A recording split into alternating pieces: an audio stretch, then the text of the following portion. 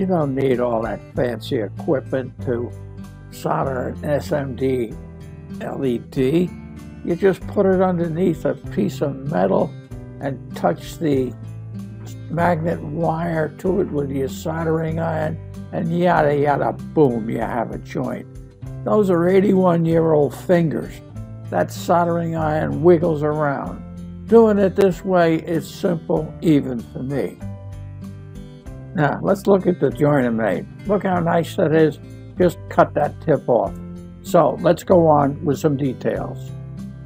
Critical to the process is making sure that your magnet wire has all the enamel removed from it. I use an old 100-watt soldering iron with some solder on the tip, a big blob of solder.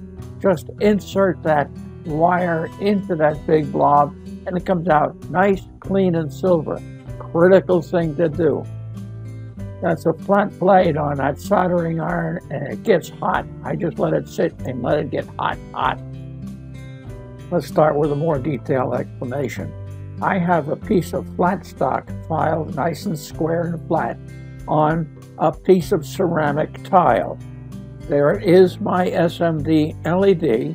I'm going to lay that flat stock on the side of the SMD, and what I will do now is just add a very, very small amount of flux to the side of that SMD LED.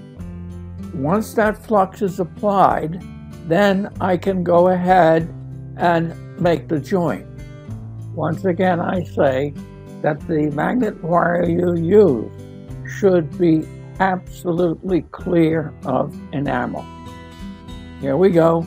We just lay that piece of wire next to the SMD and touch it, and you have a joint. Now you can bend your wire this way and that. What I do now is I will make this joint and then reposition that SMD so that I can have the wires pointing downward from that SMD. I use them then to put in lights, street lights, platform lights. I'll show you those later on in this video. But once again, there it is. Remember, I got shaky old hands, man. Finding that point to touch it can be a bear. Now, let's look at what we have here. Yeah, I miss a couple times because the soldering iron doesn't go as close. You young guys should be able to do that with ease. Again, piece of ceramic or something, some soldering plate, and a piece of flat stock is all you need. Up we go. Look at that nice joint. I'll trim it up. Now, what I'm going to do is going to test it. I have a special little SMD testing tool I use. I'll show you that in a little bit. But I test to make sure that those SMDs actually light. You can see them light here. That's it. What I've done for my testing tool is I took a couple pieces of copper wire and whacked them flat, soldered them onto some other wire, and use them with my 5-volt tester. Now, these are lights I'm making. What I do is now re-enamel everything.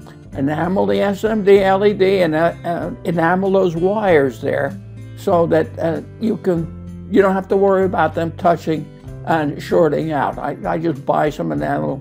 You can actually use nail polish. Put them on there, clear nail polish.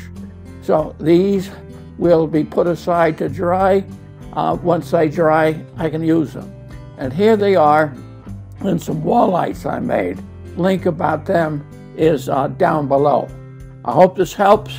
There's more on making lights and everything else in this playlist.